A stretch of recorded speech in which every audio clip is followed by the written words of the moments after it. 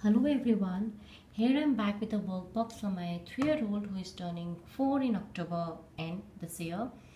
And in today's workbox, mostly are science activities. So the disclaimer is that these all are completely my child driven. She asked some questions and that's why I bring out these activities for her. So I'll explain the logic with everything.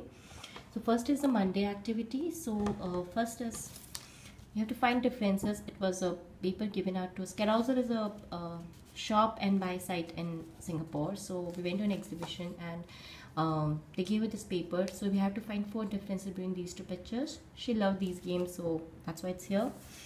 Second one, just simple family reading. So bet, get, she had to read it. This one is extension to the food pyramid which we did last week. So there's proteins, there's fruits, there's veggies, there's dairy, and there are grains. So, and she has to sort this food under grains and dairy and all these 5 headings. The thing is, she cannot do it. Okay, she doesn't even recognize this is butter because we don't get butter in this form here. She doesn't recognize this is tuna, is a fish. We don't eat fish at all. But the thing is, because she's at this age which she's asking questions, why I can't eat ice cream all the time, why I need to eat chicken, why I need to eat roti, why can't I eat only fruits and vegetables, that's it, why do I need to eat vegetables? So that's what the food pyramid was the first thing to tell her, that what your body need and what your body does not need much, and if you eat more of ice cream you'll fall sick because your body doesn't need it.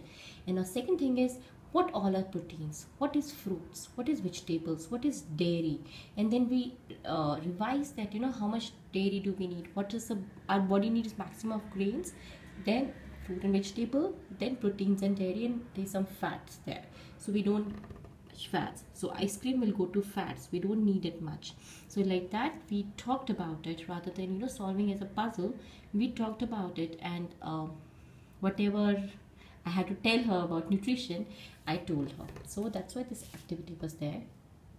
Again, the next day, this activity is weather activity where there are spring, summer, fall, and winter. So why this activity is because in Singapore we don't see any seasons, it's always summer, but because we are going to India and it will be their first winter they'll be witnessing in their life apart from their birth. So that's why she was asking me that why it will be winter in India, why it will be snowing, why should we wear warm clothes, what we'll do in winter, and why the leaves will not be there, and what is why Singapore has only summer, and why India gets winter. So we read a book about seasons from a library, and then we sorted these items that spring will happen after this one because it will be snowing, and then everything will be gone, there will be no leaves, people will live in their house, they will wear warm clothes and will drink hot coffee or hot tea, will not eat ice creams, and then the season will change, we'll get spring, summer we'll eat ice cream, we'll play with water, like that we talked about the seasons.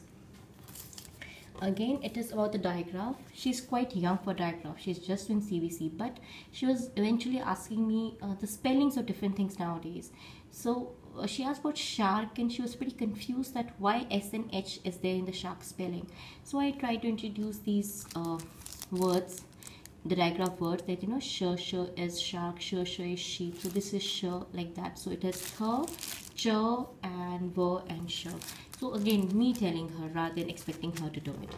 And this last one is mammals and not mammals. These are all aquatic animals. So they are whale, fish, starfish, ray, and jellyfish, which is not a mammal, and whale, dolphin, manatee, and orcas, a mammal. And why this one? Because she has already asked me how she came on the earth, and how she came in my tummy, why she came in my tummy, why she was not born as an egg, like a hen gives birth to egg, why didn't I come as an egg? They show a breeding center in the bird park here, so all the birds lay eggs, why didn't you lay an egg? All those questions. So that's why I told her that I am a mammal, I give birth to babies, and the birds are not a mammals, or these are not a mammals because they do give birth to eggs. So that is the whole thing I had to explain to her, and that's what this activity was about. Because we go aquarium quite frequently, so we talked about that whale will give birth to babies, it cannot give birth to eggs, and that's mammal and not mammal. Third day, This is the eyes and the animal matching. They look like they are three-part cards, but we did not do three-part. She was not interested in reading, but it's very easy to recognize. Like there's a horse eyes. I mean, these are chameleons, so she could easily match the eyes to the animal. So my motto with this puzzle was that, the child should observe everything. When she's looking at animal, this time in aquarium, I told her to observe the eyes of the shark, how they look. And every animal has different kind of eyes. Like the fish does not have eyelashes, the seal does not have eyelashes, and all those kind of things. So that's why this activity I kept, so that just increase observance level of a child. Then we did a basic counting activity. So my intention was to count 10, 15 and 30. The big numbers, make sure her focus is good enough to count big things. And this one is sorting trash, recycle and garbage. Again, it was more of a knowledge imparting activity rather than expecting her to do it. Why it came? Because she saw some trash bins in a mall where they were sorting between, there were 4 bins. One was a trash, one plastic, can and paper, and she asked me what it is. She can't read it, so I was telling her, if these things are recyclable, this is not recyclable. And we read a book about it last week, and that's why I brought it this activity, so that we again revise this thing that what is recycle, why do we have to recycle. We are talking about we should not waste paper, we should not waste pencils, we should not throw things here and there, and we should not waste food. It goes to garbage. So all these things we are talking about in a conversation mode and through activities, just to impart the practical life and what they are observing around, and to fill their curiosity what their questions are. Again, fourth day, this is the skeleton matching. So she has done it before. We did it again because we visited a zoo, and there this time she touched the face, skull of leopard, skin of leopard and all that kind of stuff, and we saw some skeletons also somewhere. It was an exhibit, so I thought to bring it out again, and it was easy for her to match because this is not complicated. You can match snake very easily. Giraffe you can make out with the neck is so long, so it's an easy recognition activity. Phonics, first sound, first and last sound, blends, just revising some things using the dot stickers. And we did some stamping. We just reading some CVC words, circling them and making sure that we know CVC words, because we don't practice it anymore, just once in a blue moon. So it was there. Again, another science activity which is completely her driven is this book she picked up from library herself.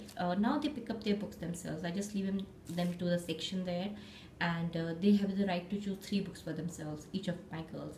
So this she picked up, and she wanted to know what is this, because they have never seen farms here in Singapore. They don't know what is scarecrow and why this vegetables and all.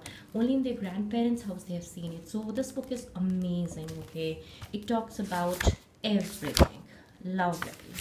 Something, what is a part of a plant, part of a tree, seasons, what are the seeds, how the seeds move, and how the food goes to the flower. And then best part is what grows in the bushes, what grow on the trees, what grow under the ground, and whatnot. Amazing book. So on that basis I made a DIY. So these are the different cards which I used as flashcards for my 2-year-old, recognizing different things from different puzzles. So I just flashed her this time to my 3-year-old.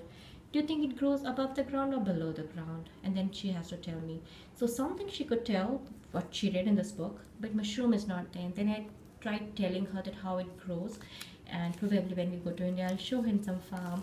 Grapes, how they grow above the ground, below the ground. Carrot above. So they have seen brinjal, garlic, turnip, radish growing in India, and here they have seen Singapore papaya and banana.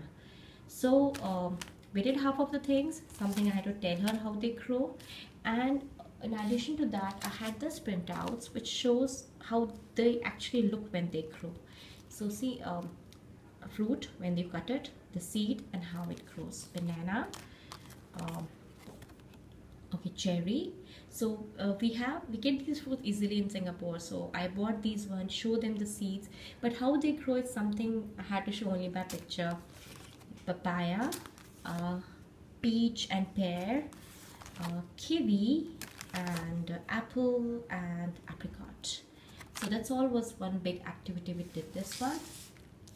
This is a simple logical activity. You have to find the blocks here using this one. This is match the elements of the structures. This is from Think and Match from Amazon India. This is part 2 of this puzzle, this games. And third one was simple pattern matching. She loved patterns, so just she had to fill the patterns. That's it.